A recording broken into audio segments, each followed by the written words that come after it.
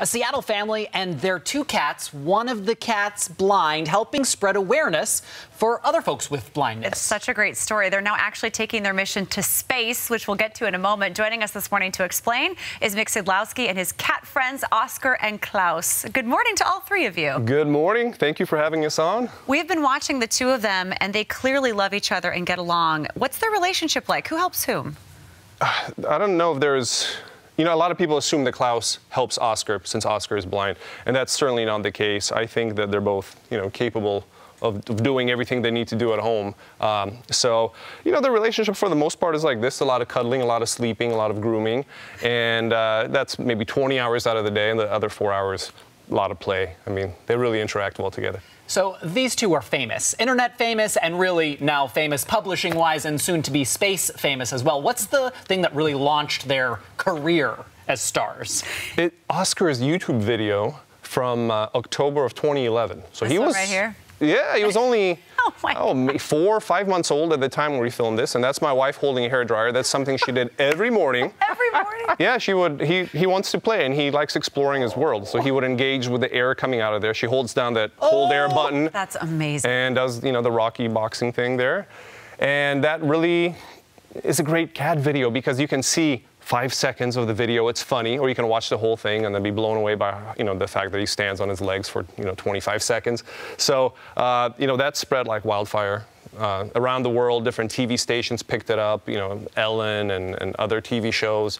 So a lot of people at that point started asking questions. What is it like living with a blind cat? So we expanded to other social media to share our story and experience. And it brought you to do some incredible work with the National Federation of the Blind. Talk a little bit about that. How did that come about? Ultimately, the National Federation of the Blind discovered the children's books that we started writing featuring Oscar and Klaus. And they love the fact that Oscar is a character who is not defined by blindness. He's an adventurous cat, but in really no ways is he exceptional. This isn't some, character with superpowers or anything like that. So he is a really good role model for a lot of kids, that you just have to explore the world around you, gain independence. And we received a very generous grant to convert a portion of the books into Braille. And that really is a big deal because it allows us to sell the books in print versions and Braille versions for the same low price and reach an all-new audience. We worked on making audiobooks to make the story accessible to others. And ultimately, Oscar became not only a card-carrying member of the NFB, but also a Braille literacy ambassador. Wow. A lot of cool projects in the works. Look at that. You can see there. That's one of the here's one of the books, and you can see the Braille up here. These are just beautiful books, beautifully illustrated, and the stories are just really fantastic. I mean, the message is just such a... It's like you said, it's not about being extraordinary. It's about being extraordinary for different reasons, for being... yourself. Right. Yeah. And living the life that you want to live. Right. Oscar wants to explore, and that's what he does. And space. So when we talk about launching something into space, that is a huge deal. How did that come about? And we have the book. We do. Yes. And this particular book is going to be launched into space. So where did this conversation start? The conversation started with an organization called Storytime from Space. And this is an organization consisting of former astronauts and educators working together to really get kids interested in science and space exploration at an early age. And they actually were a backer of the book since we funded the initial printing of it via Kickstarter.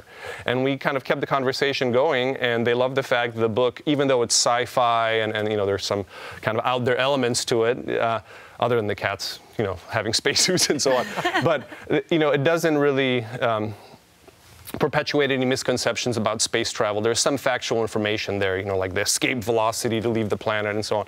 So they really like that scientific aspect, even though it's a children's book. And they suggested that this should be a book that actually goes up to the International Space Station. And at this point, it is scheduled to launch on August 1st, actually via a SpaceX rocket from Florida, so that's super exciting. That is exciting, but you need a little bit of help, it sounds like, or maybe a lot of help. Well, the majority of the cost is obviously covered and figured out by Storytime from Space, but as an author, I am responsible for materials testing to make sure that the book doesn't contain toxic materials and that it's cleared by a NASA lab to travel up there.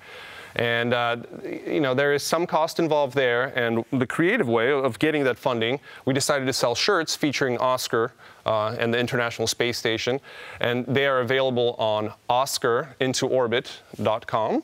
And you can purchase a shirt, and it actually has Braille on it that's readable. If you can use your finger to run across that, you can read what it says.